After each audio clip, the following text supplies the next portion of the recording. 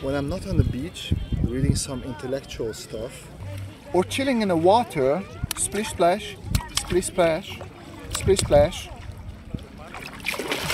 I lost my balance.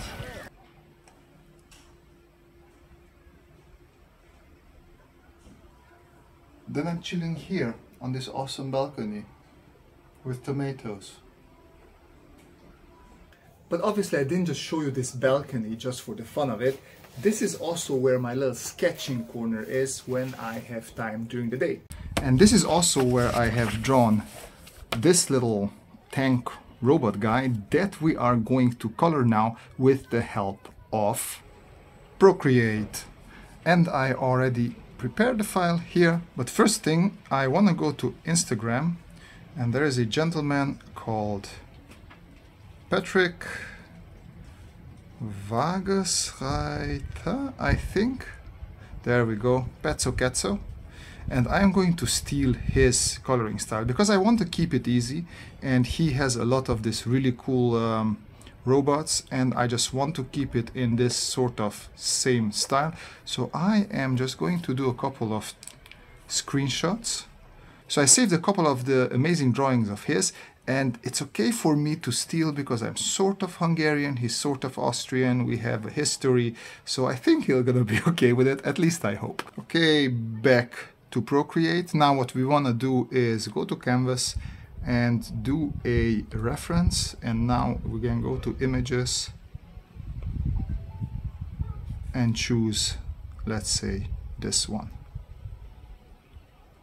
There we go.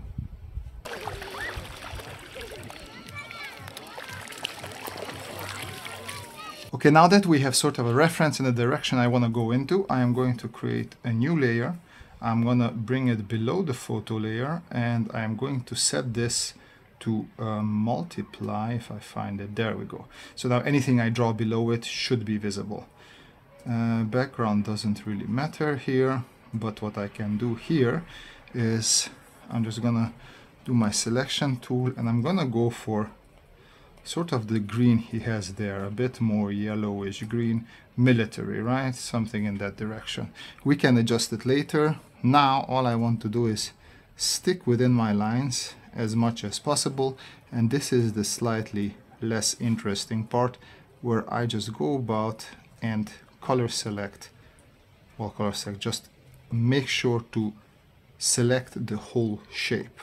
And with that we are back to the beginning, and our selection is nice and done. Of course there are some areas that should not be selected, so for that we just go to the remove and then just remove these parts of the selection, and you will see immediately as soon as we close our little circle you have the stripes there, so that is not part of our selection anymore.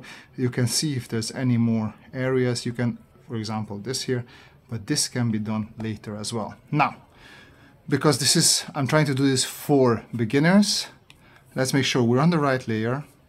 From here just press down and pull it in, and now the selection is going to be filled with this color.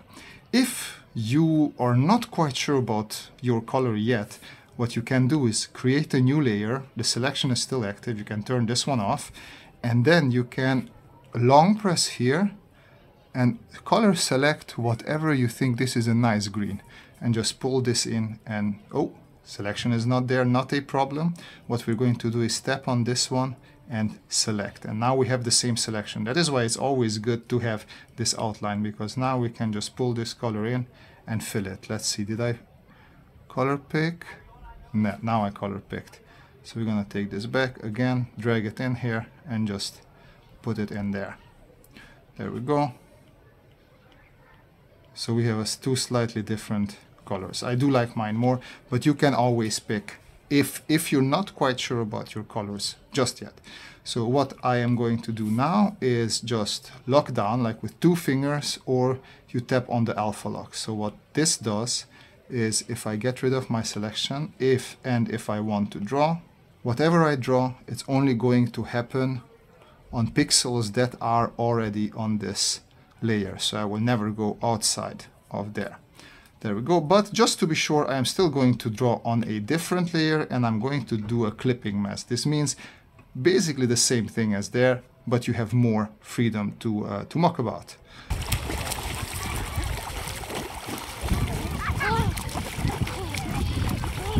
So I'm going to take a darker color of this green, just push it a little bit in this direction, and I'm gonna go a little bit colder in the shadows for some reason now. I just feel like it. Let's see if it works. I think it does. And now basically just start shading in. If I decide that my light source is from this direction, means that most areas here, like for example, this here is going to be in shadow. And as for my brushes, I really use the medium hard airbrush, so nothing special. It's just if we go to the basic painting brushes, we have a round brush that you can use that one as well. Airbrushes, there we go. Medium hard brush. So I think I use one of these. You can take any of these and just start. You can again use the lasso tool as well if you're more comfortable with that. But now I'm just sculpting in the areas that I'm expecting to be in shadow. Keep in mind what I like to do and what we can see here as well. He has the green, he has a gray as a neutral, and then he also has a yellow in there. And if we choose one of his other drawing, same thing. He has his green, he has a gray here, also brown going with the green, and then he has a couple of accents with this white and the yellow. Let's take a look at the other image as well that we have. He has his greens, two different shades of greens, he has some grays, and then he has some accent with this white here and the blues here, and he also has a blue for the thing, but that doesn't count in this case. I like this brush because you can do sort of shadings, and it becomes, if you press less, it's less dark, and if you press more, it's more dark. And what I like to do when I do stuff like this, if I draw a new layer, I just imagine having a cube like this. So this is what I want to apply there as well. So let's get rid of these two and let's just continue with this. Sometimes it's better, if you want to color pick, it's smart to take away that layer just because there is paper grain. As you can see, we have grayer areas. So the color that you're going to pick is actually going to be darker than what you were expecting. So now you just continue and fill in all the parts that should be in shadow. So which is we just follow that cube. So this side of the leg is going to be in shadow. The underside of this robot crotch area is going to be in shadow, and the same here. So this area should all be in relative shadow. Okay, so here I miss a selection, which is not a problem. We just come down here, take the select tool. We want to select now. So I select this area and I just make sure to click and clear. And that is not a problem, we can continue. Vacation is good. Now we're at the point where I was like, okay, I maybe should have started with a gray area, so I'm gonna add a new one, make this alpha lock as well, and I'm just going to try, and this is sort of a gray bluish color, which I think should work, but we can change this later on, not a problem at all. And now, this is for some reason alpha locked already. I didn't want to alpha lock, I wanted to make it a clipping mask. There you go. So now stuff like gears, guns, joints, I like to color gray. So that's my next step. Just going in, taking all these guns, all these mechanisms here. And yeah, I wasted a little bit of time by adding. So this is a step that you should do before the shadows, but it is also okay to do it like this.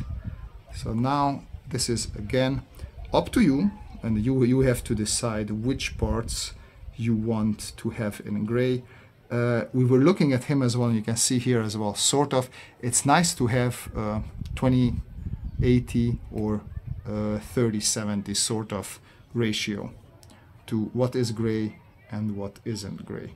And as I said before, you can always change these ratios. All right, so I feel like I have a bit too much green, so what I am going to do is just look at panels and surfaces that I think maybe it would make more sense to have these together with the rest of the, not too much green, too much gray.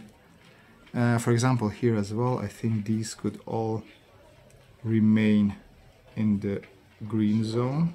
And I think that would make it a bit calmer.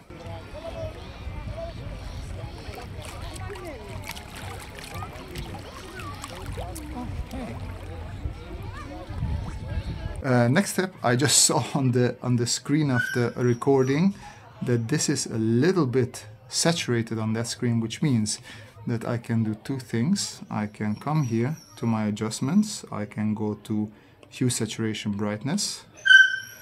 You can hear the dog who has been left here alone.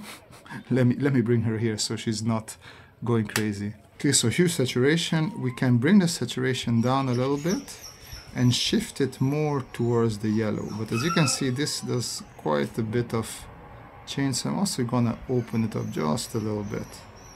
And this is some delicate play that you can play as much with it as you want.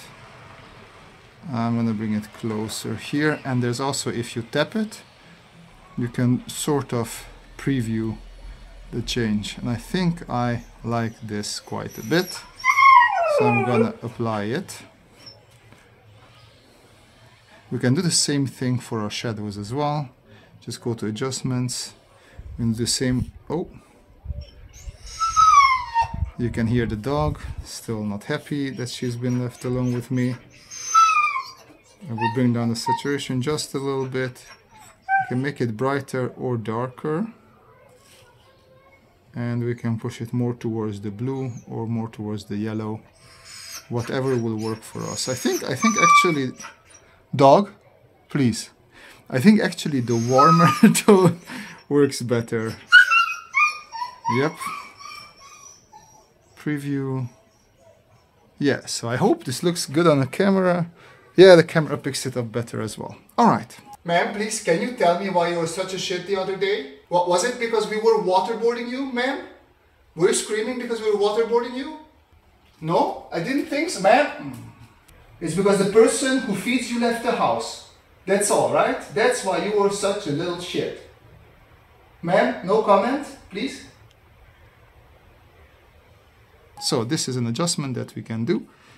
Now we want to have like the same sort of accent color that he has there, and I was thinking this could be like an orange screen. So I'm just gonna go into the orange, new layer, and make it a clipping mask as well, and just color this in orange.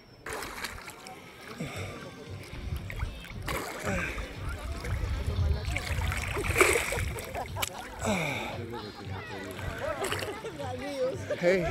And now I'm actually going to pop back into the shadow greens here, and I am going to add some more shadows. And with that we can also start adding the shadows for the grays. All right, now we are switching to the grays. They need shadows as well. Something that I noticed here, the grays are in a much green warmer version, so I'm going to do an adjustment there as well. I'm going to try and push them a little bit into this yellow direction. Okay, now what I'm going to do, color, and I'm just going to, on a new layer, go over this. What is recommended is renaming these, so I'm going to name this flat colors. I'm going to name this, rename green shadows. I'm going to rename this grays, and this is going to be gray shadows.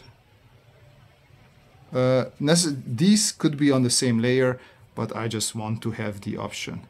Once again, you might want to turn this layer off when you pick the color. Come on, shut up, Gog. But for me, right now it's not important because we're going darker anyways.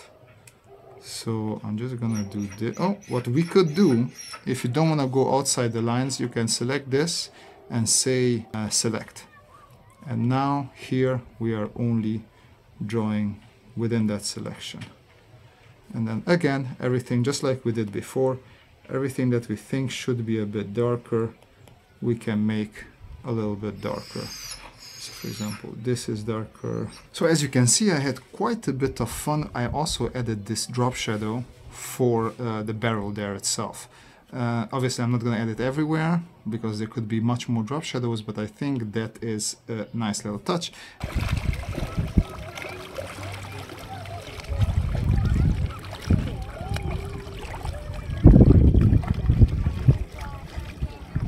And now my favorite part comes, which I call highlights, and actually I put this on top of, well, actually no, I'm going to do two highlights. I'm going to do highlights 1, rename 1, and this goes under the line art, so which means I go for the green ones, so I select that, and I'm going to make this more yellow, push it higher, and then just where I think there's a bit more light hitting, I'm just gonna join a couple of, like basically here, as you can see, where there is a change in surface. And the dog is really not happy that I'm doing the highlights now, but it's just a tough life, because the highlights need to be done, and it is what it is. So here the top of our tank could be relatively this nice highlighted area. As you can see, that works pretty well. So this will make everything pop a little bit. Okay, and now we do the same thing for the grays again. So I just select this gray, and I'm going to push it a bit higher and try to keep it warmer. Although, because we're so close to the edge here, the saturation shouldn't do actually a lot of difference. So this is minor, but it's still fun, and it goes in the same vein as what we did with the green ones. And then maybe we can almost do like, this could be somewhat like a reflective area like that. So yeah, highlights are always some of the most fun part of painting, and there's even a next step of highlights which I enjoy even more. Now we have this orange, and this is also like a see-through sort of orange. So I'm gonna go into more redder area. And where we have the edges of the glass, that is going to be a bit less see-through, so I'm gonna come in with a little bit of darker orange, and also down here. And this represents the thickness of the orange glass. And we can also come in with a much brighter orange. So let's push it up here and even more in the yellow area. Make it a bit thinner. All right, dog. You don't agree with this, but hey, this is what I'm teaching the people. And then we have a bit of this, and then what we can do is make this thicker, and then we also have sort of like just stripes like this, and this should give us a nice see-throughness. His uniform should be like brownish in my opinion. There we go. I don't want to do too much. Like here you can get lost in detail, which is not really visible because it's so small. So you seeing me zoom in all the time, not the smartest thing. Sometimes it's better just to keep on drawing as it is like this. Okay, next step, this is my favorite step, is highlights 2, and this goes on top of everything, and this means that I can color pick this, push it a bit brighter, more towards the yellow, and now I'm just gonna draw on top of everything. You would think this is sort of like double work, but it really makes quite a big difference. Like you can see it also, just like when I turn it on and off, it adds quite a bit. And you can also go a bit graphic and just draw in a couple of places that will give effects like almost like chipping and wear and tear, just like I did here with the black lines. Sort of the same thing happens when you do it with this on top of it as well. This is the painting fun. Usually I'm sticking with lines and not too many colors, but I have to admit this is quite a bit of fun part of painting, and it's also very relaxing. Also just seeing the results relatively immediately. It is an old metal, right? So you want to sort of stick with the material as well. You can see him as well. He didn't really go shiny anywhere, so I want to sort of keep that in mind.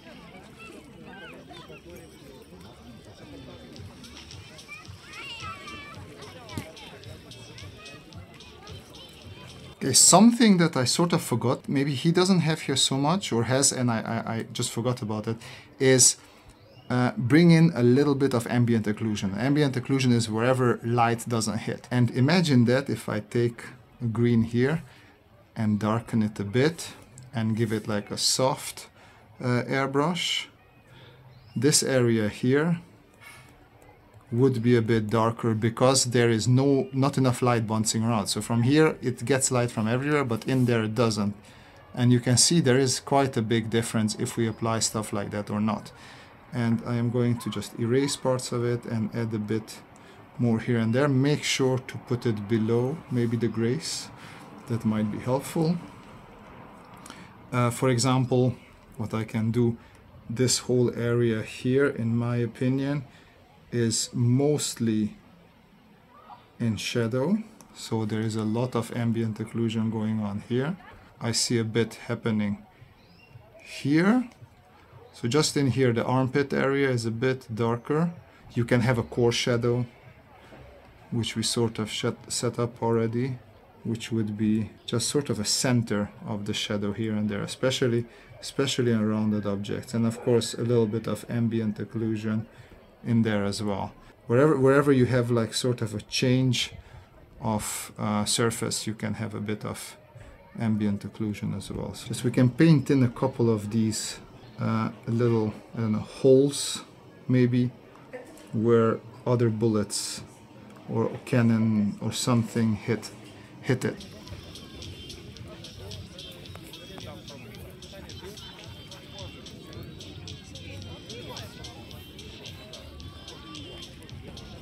And something else that we can do, because this is all relatively one color, and if I make this bigger and we zoom in, you can see there's some yellow, oranges here, there's some whites here, there's some brownish, there's some gray there.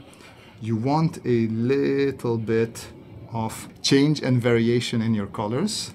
So what you can do is add a new layer and just rename it into color variation and just add in some other colors. So as I said, some oranges, and then maybe we can do some blue grays, just a bit darker as well. We will not leave it like this, but what we will do is go to our layer, press the N here, and see what sort of how can we play with it so it gives us a somewhat interesting effect. We usually end up with overlay. If we bring down the opacity enough, you will still see some changes.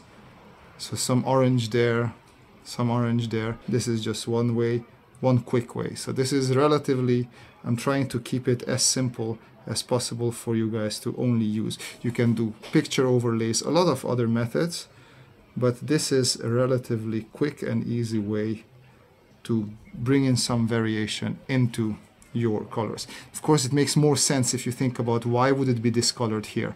You know, like for him, you can see rust is building up. There was probably water there. So it's always going to be cooler if you think about, oh, okay, so where will be there rust? Why would there be a bit more yellow or reddishness, you know? So stuff like that will do much more than if you just randomly slap colors on it. But as a start, this should work as well. And yeah, this would be a relatively quick, fast, dirty approach of coloring your robot. You can take away your lines and see your robot there. And here you can see that technically we could make the darker areas darker. This sort of, so these were the ambient occlusion stops, and we can spots, and we can probably bring in much more of those. But for now, as a quick color, I think this works. So yeah, thank you for Katso for allowing us to use his amazing work as reference, even though I didn't ask him. I hope you guys liked this video, hopefully you learned something from it. If you have any questions or comments, as always, leave them in the comment section down below. If you feel like supporting me, you don't have to, but you can find links in the description how to do that. And as always, the most important thing is that you folks have a great time, and see you in the next video. Bye bye.